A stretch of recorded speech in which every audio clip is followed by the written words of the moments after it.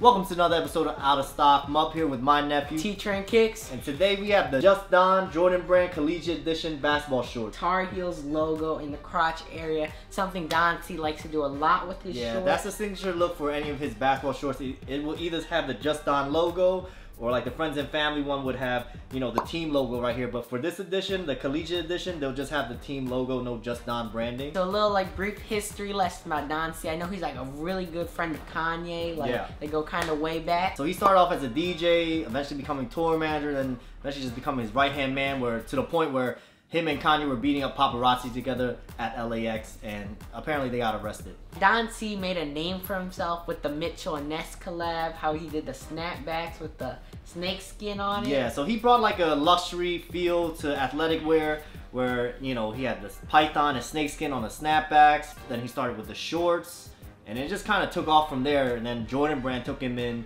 and he started doing collabs for the Jordan 2, which at that time wasn't really a popular selling shoe. He kind of put that luxury quote on it. Last night they debuted these shorts, and they also had a pair of early Jordan 11s, Win Like Mike 82 edition on. Yeah, the navy version. So I mean, like the Concord. Priced at $250, pretty high for basketball shorts, especially like this is pretty high for a Jordan Brand short. Yep. But you know, when you put the Don C label on it, it kind of just goes up in price. As far as like even with the Mitchell and Ness shorts, those are going for $500 and up, depending on the model you get. These aren't the only shorts they dropped. They had Michigan, they had Marquette, and then now they have UNC. They also have a triple black flight pair of shorts. Are these worth the price? It's really up to you. Like, definitely a luxury item, which you know, Just Don, that's what he does, athletic luxury.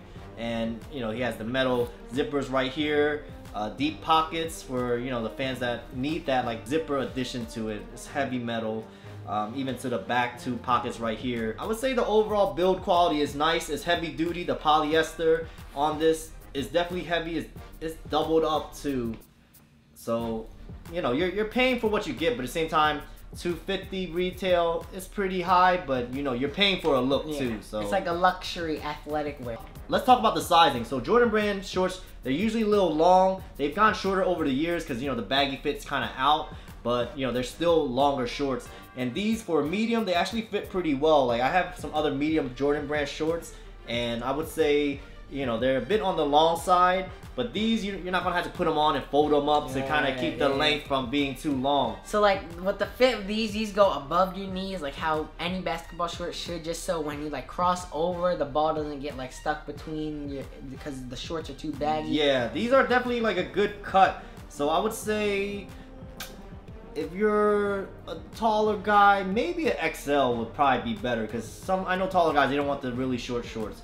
But if you're a shorter guy, I think the medium or small will be alright. The length for the medium on me is pretty nice. I would say I would rather pick the medium over a small. Small might be a little too tight, and I don't even think small is easy to find. Like, unless you manage to get it on the website. Like, I went to Ubik to grab these, and they only had very limited sizes, and they didn't even have all the colors. I managed to cop. Tell me what you guys think. What was that experience like? For me, the line wasn't too bad, but you know, you had to make sure you get there early because the sizes went quick, and then they only had limited sizes. I would say definitely a good pickup if you managed to cop any of the UNC or Michigan ones.